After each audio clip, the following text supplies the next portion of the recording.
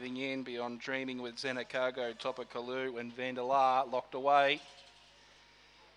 Green light switched on for race number 3 out of a very warm Dubbo.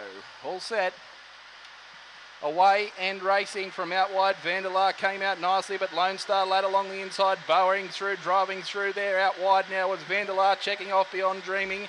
Getting wide, causing some dramas there was Xenacargo and Extreme Scope. This left Lone Star Lad 2 minutes in front. It's off and gone with the prize.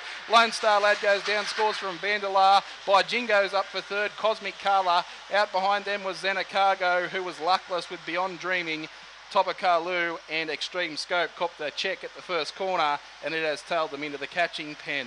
First out and first home, one red. Lone Star Lad 250 and 120. 8 pink Vandalar at 470. 3 the white by Jingo's at $2.80. 18.44 on the clock.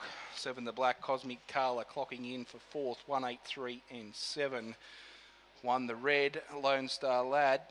Here's a Black Dog Elite Stake, prepared by Denny Hoskins at Mandurin. Second the event, 8 pink Vandalar for John Horan at Wellington. And third placing, 3 the white by Jingo's Paul Meredith at Dubbo. Fourth placing going to the 7 Cosmic Carla for Gary Sheether at Young.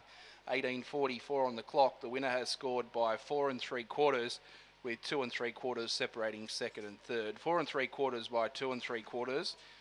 18.44, 183 and 7 across the line. First out and first home was the call for 1 the red Lone Star Lad for Denny